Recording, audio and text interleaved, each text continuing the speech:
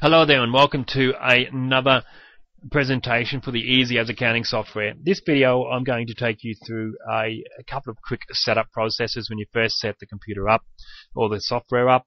When you first log in the very first time, you're going to see this, whatever the name is that you gave your company or your business name, whatever you run under, and the current financial year that you set the system up for. Let's say you need to, for starters, you're going to want to enter in your address details, your phone details, and all that sort of thing.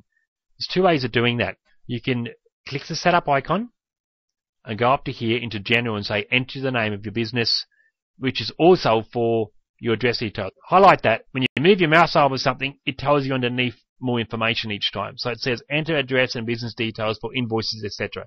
So I can click this here. It pops up this screen. Now, 1, 2, 3, 4, 5, because you can have up to 5 businesses at one time with this program. So each business can be added in new. If I click here on this line, there's nothing there. It's not going to select anything. If I select this again, it comes back to this particular business.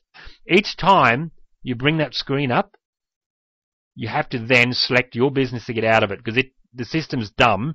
It only does what you tell it to do. It doesn't. Even though there's only one business here at present, it still thinks there could be 5, because there could be. So it says, if you want to exit this screen, you have to select your business. So you have to select this, even though you've got one. You just click on that name, and it jumps back to your screen. Simple as that. See how I just clicked this then, and that came up automatically? That's how I do it. I don't go into the setup. I don't go into here. That sucks. I click this. This particular area on the software, if I click that, you click on your name, it brings this up. I'm going to show you something. If I actually entered another business here, see I've got another business there now? If I click that, I now change to that business. If I click the expenses, see there's nothing in here?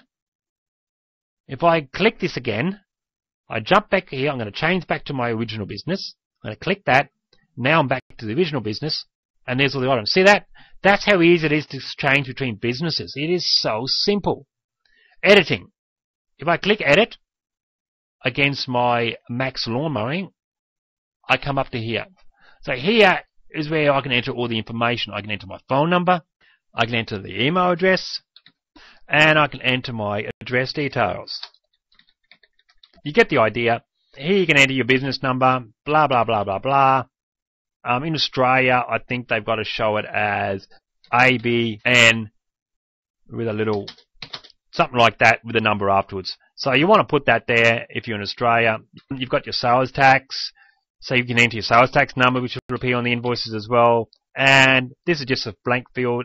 You might have something else that needs to appear on there. You can enter it as well. This section here, by default, it says here, if you leave these empty, by default, your invoice or your quotes or your credit numbers or your purchase orders will always start at number 1 for that particular financial year. This works per financial year, folks. If you're halfway through the year, or even at the beginning of the year, you might not want to print off invoice number 1 to your first customer, because it makes it look like, geez, am I the first client you've had this year? I never start there. I always make mine start at 500 or 250. I just pluck a figure out of my head for the year, and I start it. So I might want my first invoice to start at 451. By default, it actually won't start at 451. It starts at the next invoice. So when it starts, it will give me invoice number 452. This is the start number. It always goes one afterwards when it appears on the screen. So I enter that in there. I want my invoices start there. So the first invoice I create will be this. You've got a help icon here, which gives you a little bit of added information, especially for the Australians. You've got this help icon here, which gives you all the information that I just told you about the numbering of the invoices. Only other thing I want to point out is this. If you're in Canada and another country, I know that there's in excess of over 10 countries now using this software. If your country requires, if you live in a part, I'm going to use Canada as an example, okay? There are areas of Canada where Canadians have to collect not 1 form of sales tax, but 2. So this allows you to switch on what we call the 2 tax system. Majority of our clients, by default, are in the 1 tax system, such as America and Australia especially. We only collect 1 tax. If I click this here, it changes the system. This will come up. It will tell you, are you sure you're changing to a 2 tax system? This needs to be set up before you start entering details in the system. Hear my warning before you start entering. You can do it afterwards, but you need to know what you've done. You can go from a 1 system to a 2, but you can't go from a 2 back to a 1. 2 back to a 1, it still has the recorded entries from the 2 system. So what that means is this. If I click OK, I'm going to show you. I'm going to select here. I'm going to jump into expenses. See, now we've got GST paid, PST paid. PST is a default because that's what some regions in Canada use. So it has this column here. If I put an entry here and you switch it back to 1 system, that entry is always going to exist, folks. So it's going to be deducted off this amount and you're not going to get a true figure. That's why we say select it first. But you can go from a 1 to a 2. You can't go from a 2 back to a 1. But the default is set at 1. So the possibility of someone going from a 2 back to 1 is not going to happen. But I just wanted to explain that to you. And I wanted to show you, if I jump into the setup again here, see, now we can change not 1 but 2 rates of tax. So I change that back to the original 10. I can also change this. So you can change the 2 default rates. See that? So it is all there catered for you. I can change the name of the sales tax, particularly the second one or the first one, and that's how it appears when you print your reports. It appears at whatever that name is that you now give it. I think that's all I need to show you for this particular video to keep this nice and short. Actually, I've got a bit of time. I'm going to show you one more feature. I'm going to explain one more thing first. See this here?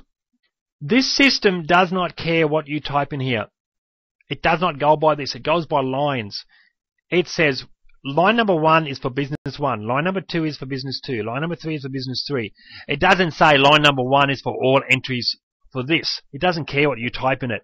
So what happens is, if you switch to a new financial year, if I now jump forward to my new financial year, it's going to look at whatever details I've currently got in the system and bring them forward. So if I don't have anything entered in, if I don't have any of these details set up, and I jump forward, it also won't have them set up because it only records what you've previously got set up for the previous financial year. If I jump out of this, I'm going to show you. I'm going to jump into a new financial year really quickly. I'm going to double click on here. It's the same again, selecting a financial year here. Okay, it's the same. In this case, this is 1 click. Click here, 1 click doesn't do anything. I've got to double click. 2 clicks brings this up. And this changes me to a new financial year. I can now select, I'm going to go forward to 2010. I'm going to select that. And then I'm going to click select. And it takes off and sets up. Now I'm set up for 2010. If I click here, I'm selecting my business. There is nothing in here. See that? I'm going to click, go back to the previous financial year. Now I'm here. I'm back in that financial year. That's simple. That is how easy it is to flip backwards and forward. So, especially for the first couple of months of a new financial period, we often want to go back and see our previous year. And that gives us that facility.